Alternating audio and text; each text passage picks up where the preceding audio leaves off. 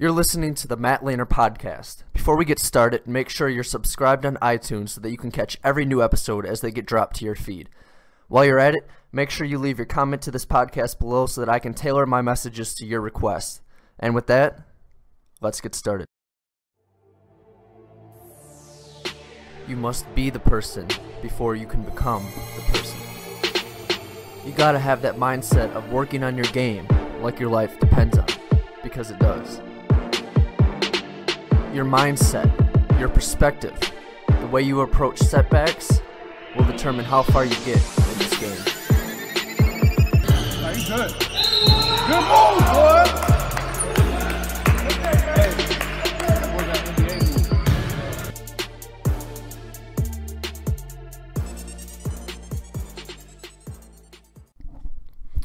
Hello everyone and welcome back to the Matt Lehner podcast. It's been quite a while since we've done our last episode. I think actually probably a year, close to a year now. I've been up to a lot, having my first year under the semi-pro basketball leagues here in the U.S., training jobs. I have a lot of knowledge I've accumulated for you guys that I want to bring back to you and share with you. So I think we should get right into it today. Today I'm going to be talking about your habits, building your basketball habits, and building your discipline. Now, discipline is basically doing what you need to do when you need to do it, whether you feel like it or not. This is something we've touched on in the past, but today I really want to delve more deeply into it and give you a prescription of habits that I think are important for you as a basketball player. So when you're building your habits, the key is to take it slow. You can't start adding in, 5 different things at once and expect it to stick. You might be able to do it for a day or two, for a week, but eventually you're going to fail. You're going to mess up. Life's going to get in the way, and inevitably you're not going to be consistent. And that's the key with this. That's the key with anything, consistency. So the key to building your habits is to add one new habit per month. It takes on average about 21 days for you to actually build a habit. So doing one per month, allows a little extra time to really ingrain that habit, ingrain it into your day-to-day life, and make sure it sticks. Now the key with habits is you want to have a cue. You want to have a lead-in, something that leads you into the habit that you're doing. The typical one is an alarm clock.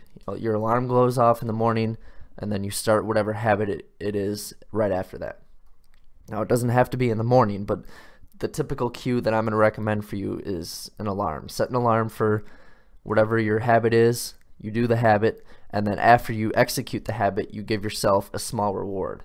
Now, the reward, you want to make sure that it's not, a big thing, but it's something that will basically allow you to look forward to the habit because there's a reward afterwards. So, a typical reward would be maybe some sort of healthy food. Again, you don't want to make it something like eating chocolate bars or pizza because that's obviously not going to help you as a basketball player, but something that you can look forward to and something that's going to also help you reach your ultimate goals as well. Food is a typical one, but it could be anything. It could be doing something that you enjoy doing. But again, don't make it a big thing because you want to make sure that your focus is the habit itself. So that's the prescription for all these habits. You want to have a cue. The one I'm going to recommend is an alarm. You execute your habit, and then once you've done the habit, you get your small reward. Now I'm going to list a few habits for you guys that I think are very important that you start ingraining as a basketball player. And I'm going to list them in order of importance, the way I see it, and the way I'd recommend for you guys to add these habits into your day-to-day life. The first one is training. Obviously, as a basketball player, if you're not training, you're not executing your workouts, you're not getting better, what are you doing, essentially? That's the most important habit as a basketball player is to train, improve, to play, to do the actual basketball skills and habits. Now, the key with this one is you want to schedule your workouts out the week before you do them. So typically the way I do it is on Sunday night, whatever program you're following, whatever workouts you have for that week, you schedule them out, where you're going to do them, what time you're going to do them, and then I set alarms to go off about 30 minutes before the workout for each one of those. That way, the alarm goes off on that day, you have the workout listed, you know what to do, you know where to do it, and you go and execute. And another thing with the training habit that I recommend is you do your foam rolling before your workout. So, your alarm goes off, you go to the gym, you can even do it at home if you want to. Foam roll, and then you execute your actual workout. And then after your workout, you stretch from head to toe, foam roll head to toe, and then you get your reward. That's the most important fundamental habit is your training. You need to make sure you're getting your training in. Foam rolling and stretching is vital as well, so that's basically a part of your training. But I just like to mention that because not every program is going to have foam rolling and stretching listed. So you just want to make sure that you start ingraining the habit of having foam rolling and stretching in your actual workout, because those things are fundamental. They're going to keep your body functioning properly, and you need to make sure you're doing them. The next habit that I'm going to recommend for you is sleeping. We've talked about it before on the recovery podcast, that sleeping is vital for you as a basketball player. You need to make sure that you're sleeping approximately 9 hours per night. Now, I know this is difficult to do. It's not something that you can do every single night. But more nights than not, you need to make sure that you're sleeping 9 hours per night, preferably from 10 to 7. That's kind of the ideal time to be sleeping. Again, I know this doesn't happen all the time. So on the nights that you don't get 9 hours per sleep, and in general, you should be sleeping in 90-minute cycles. So this could be like 3 hours, 4.5, 6, 7.5, 9, 10.5, 12. You want to make sure your sleep cycles are about 90 minutes because that's the typical range of a sleep cycle. So you want to be making sure you set your alarm for some range of 90. This will make sure that when you wake up, you're not waking up in the middle of a sleep cycle and then you feel, groggy the whole day. That's why, because you're waking up in the middle of a sleep cycle. So you want to set your alarm for some form of 90 minutes. And then whatever number of cycles you missed at night, like I said, you're aiming for 9 hours per night. Say you sleep 6 hours. For me personally, I sleep about 6 hours a night during the week. I do try to sleep in on the weekends, but during the week I average about 6 hours. So what I recommend, for example, if you sleep 6 hours, obviously that's 2 90-minute cycles away from 90. So I would take 2 naps during the day. However many 90-minute cycles you're short of the 9 hours per night, you want to sleep that number, have that number of naps the next day. So if you sleep 6 hours, you take 2 naps. If you sleep 7.5, you take 1 nap. If you sleep 4.5, you take 3 naps. I probably wouldn't recommend going any lower than that. It's something you can experiment with. I personally wouldn't even recommend going below 6 hours a night if at all possible.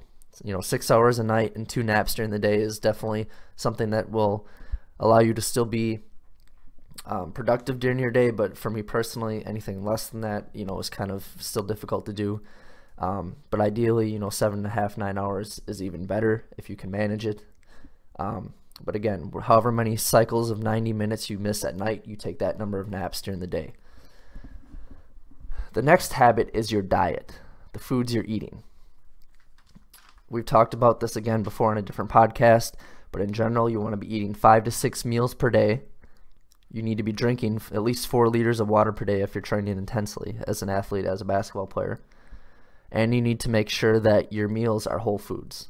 You want to stay away from processed foods, natural foods that occur in nature, fruits, vegetables, meats, dairy you can get away with for some people. Just foods that are naturally occurring in nature. You want to eat those and stay away from processed foods. And a key with this is you need to cook your meals in advance. What I like to do is cook, my main meals on Sunday, and then usually around Tuesday or Wednesday I'll cook them again for the rest of the week. So I'll go shopping, buy whatever I want to make, and then cook it for those next days, like 2 or 3 days. That's what I'm going to recommend to you. It's probably going to be about twice a week where you're going to have to cook meals. You don't want to be cooking them as you eat them because, let's be honest, how many of us actually have time to do that every day? So cook quite a few meals in advance, prepare them ahead of time, take them with you. Makes it that much easier to ingrain the habit of eating whole foods into your day-to-day life. The last habit that I'm going to recommend that you guys add to your rituals is taking a contrast shower or an ice bath. For those of you who don't know what these are, a contrast shower is basically you go into the shower, you put it on hot for any length of time. I'm going to recommend a minute. And then right after that, you switch to cold for a minute. And you do that for at least 10 minutes. You do this after your workouts. And then after any time you play, especially full court, so games, scrimmages, and practice, just going to the court and having fun with your friends. If you're playing full court basketball especially, take an ice bath. You fill the tub with cold water, dump in as much ice really as you possibly can, and you sit in it from all the way up to your nipple line for 10 minutes, at least 10 minutes. You do these two things, it's really going to improve your recovery ability dramatically. Again, you do this, I recommend, after your workouts, or at least when you get home from your workouts. If you're doing 2 workouts a day, do it after your last workout, whatever your last workout is for the day. So I'd recommend, again, at this point, this would be the 4th habit, so this would be your 4th month.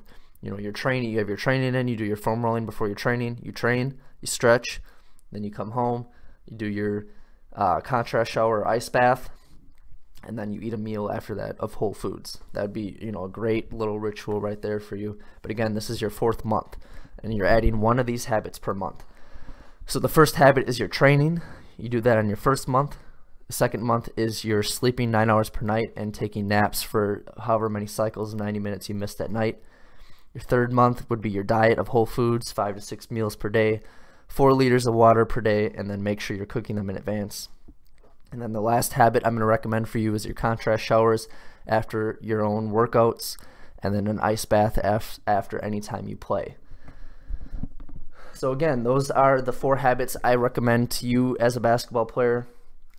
Make sure you take it slow. Don't try to rush this. It's a process. If you try to do it all at once, you're probably not going to make it happen. Again, we're building our discipline here. All these habits are building your discipline. Building your discipline with these habits is the most important thing you're going to do in your career.